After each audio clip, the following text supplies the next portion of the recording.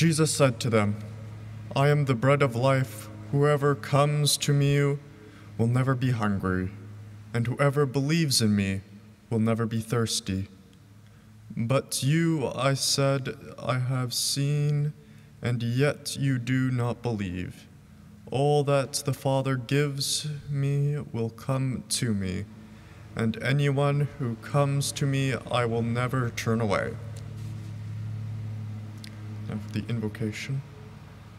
Giver of the bread of life, we thank you for the physical strength and satisfaction brought by good food, for the intellectual interest and enjoyment brought by food for the mind, and for the inner nourishment and peace brought by the food for the spirit. Feed us today that we may be ready to serve you and satisfy my thirst for meaning by the companionship of Jesus and the gifts of your Spirit. Amen. The first hymn is found in your blue hymnal. We are doing hymn 222, Let the Saints on Earth in Concert Sing.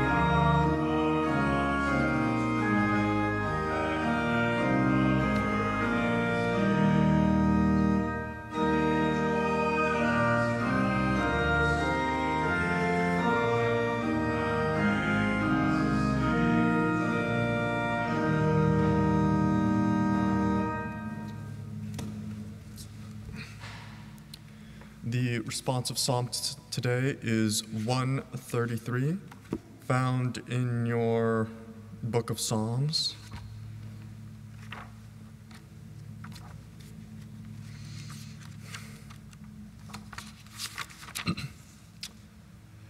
How very good and pleasant it is when the kindred live together in unity.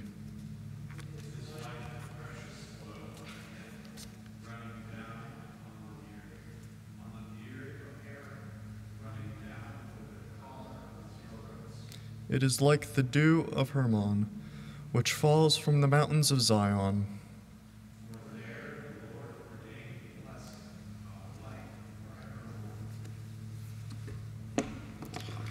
Today's reading comes from Matthew 10, 1-4. Then he called his 12 disciples to him and gave them the authority to drive out unclean spirits and to cure every kind of illness and infirmity. These are the names of the 12 apostles. First, Simon, also called Peter, and his brother Andrew, James, son of Zebedee, and his brother John, Philip and Bartholomew, Thomas and Matthew with the tax collector, James, son of Alphaeus, Thaddeus, Simon the Zealot, and Judas Iscariot, the man who betrayed him. This is where we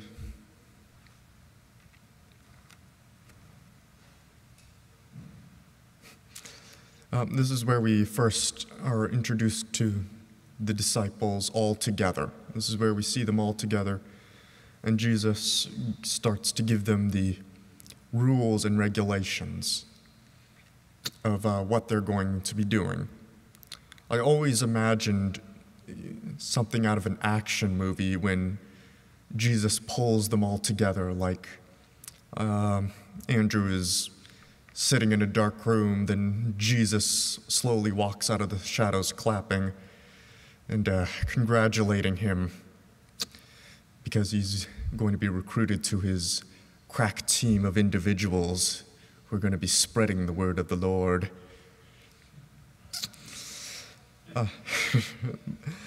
But that's not how it happened. Jesus often went to them in their times of need. When the harvest from the fishermen's was growing low, Jesus told them, I believe, to cast their nets out on the other side, and they found their nets plentiful of fish. It is important to note that these are, well, most of them were the people who went on to build the church after Jesus' passing. They worked together to spread the word of Jesus, though it was not an easy, because most of them did not live to see a full life.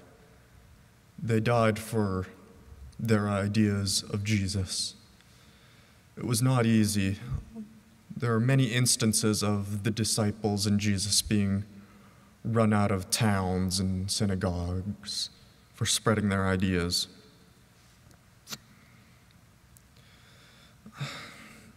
Jesus would want them to always keep in touch with one another and to always ensure that the word of God was not corrupted.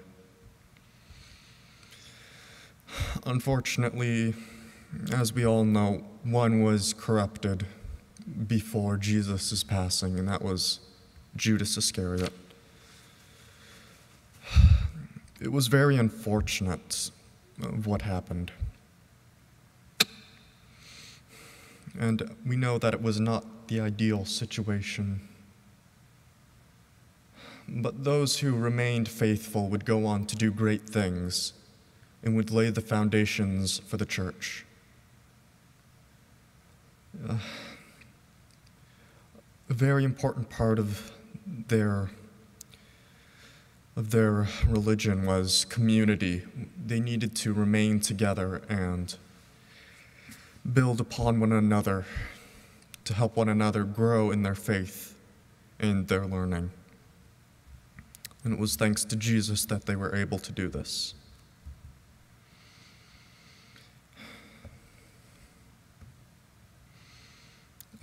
Thus ends the lesson today. The final hymn is found in your green book, and it is hymn number 176, Jesus Loves Me. Oh, okay.